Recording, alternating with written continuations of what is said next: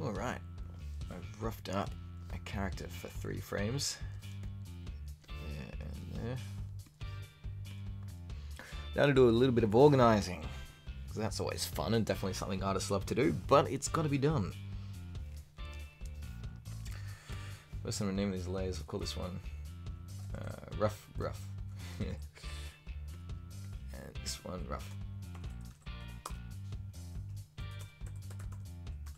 I'll call that one reference. Now what we've got here is 3 keyframes, which I've pointed out, which were of course a part of our original scribbles, and we want to identify them as such. So open up the Xsheet View, going Windows, Xsheet. This view mode is available for anyone who's using Animate, Animate Pro, Harmony Advanced, or Harmony Premium. The only people who don't have it should be Studio or Harmony Essentials users. So this step isn't completely crucial, you can still get by without it, but they are nice switches and buttons that do make this process a little bit easier to manage.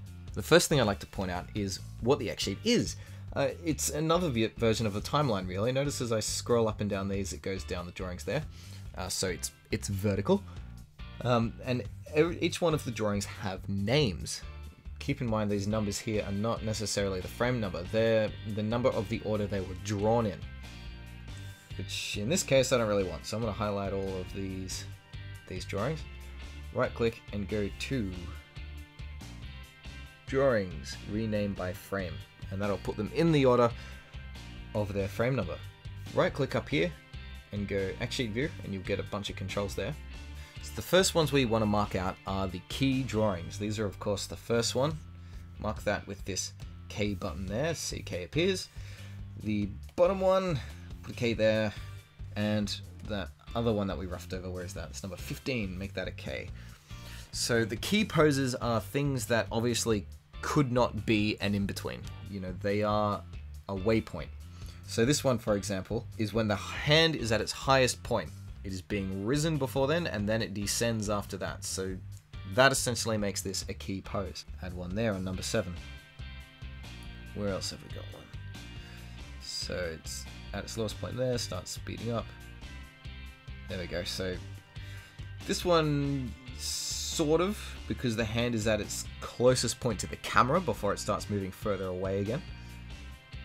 So we'll make number 29 a key pose. And then it starts moving out. So next we want to put in our breakdown poses. Breakdowns are things that are not quite as important as a keyframe, but still more important than an in-between. So that's something like a waypoint.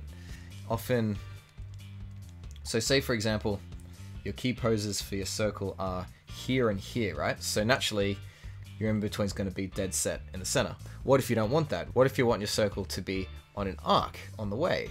So why is this a breakdown and not a keyframe? Well, it would be if the path was going to move like that. Does that make sense? You know, that's when it's coming to a stop and changing direction completely, rather than just being on a bit of an arc, in which case there would be breakdowns here and here before you slap in a butt ton of in-betweens in all of that. So you could say that that one is a breakdown because it's just a waypoint, it's not coming to a stop and starting again. But everything before it is its own independent movement, and everything after it is its own independent movement. So I'm going to mark it as one anyway. I don't care what anyone thinks. Alright, so what would be a breakdown? Probably that one. Slap bang between 2 keyframes and it's arcing a bit. We might as well. What about between these 2? Okay, this one probably wouldn't go directly between, but rather when it starts to speed up, which I would say is number 24. Speeds past, and then there's an arc around there, so put one at 34 as well. Okay, so now it is all labeled. If you're using something that's not Harmony 12, you won't see the labels down here on the timeline. That's a new feature. While we're here in the Xsheet View, let's clean up this one on the left as well. So number 16, for example, needs to go one above. So click on it once and you see these kind of dots there. They're like a handle. Drag on that and you can move it up. Choose the frame we want it to be exposed to. In this case, it's 2 frames down. Up here on the top, there should be this button, which is called Fill Empty Cells. If you don't see it there, right click on the top and go to Customize. You can get to all of those options, and that will, highlight all of them. Hit that, and there you go. The line extends down, which means down on the timeline, it's now 3 frames there. There it is. And of course for the last one, pick him up, put him there, and I'm gonna select all of those and rename them by frame as well, just while we're here. Alright, so now I'm going to start filling in with empty drawings. This is essentially like we're getting all these pieces of paper, right, in order to draw them on, but there's nothing on them yet. We're just stacking pages and labeling them as whether or not they're important. So wherever there's a key one, just there, I'm gonna click on that, and this button here is create empty drawing. So it puts, you know, like a cell in, but there's nothing there. I'm gonna do that for wherever there's a key. Oh, that's all of them. And of course extend them out for the amount of time that they are viewable. I'm also gonna do this for each of the breakdowns now.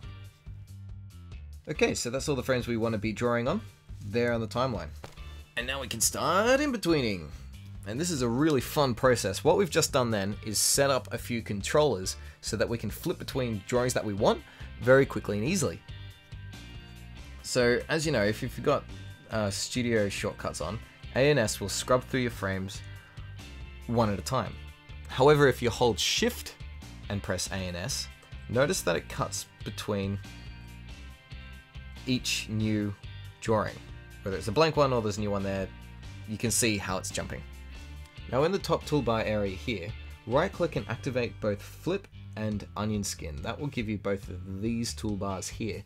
These things interact directly with what you've labeled as keys and breakdowns.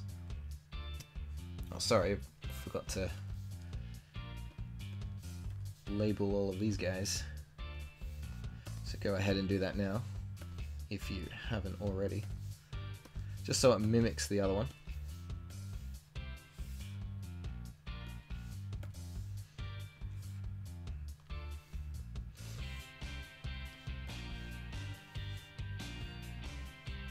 And on the rough layer, just give this a try. Flip this switch here that says show keyframe drawings when, and now when you hold Shift and press ANS, notice that it will only move between the drawings marked in red. If you did that with just the B turned on, it only shows the blue ones. And now everything's labeled, set up, and ready to go, which means in the next episode, all we need to think about is drawing. Thanks for coming by. I hope you got something out of it. If you got stuck somewhere or something was a bit tricky, or if you have an idea for something else you'd like to see in a video, please let me know. In the meantime, you can check out some of my other stuff in those links just there. But thanks again, and I'll see you again soon.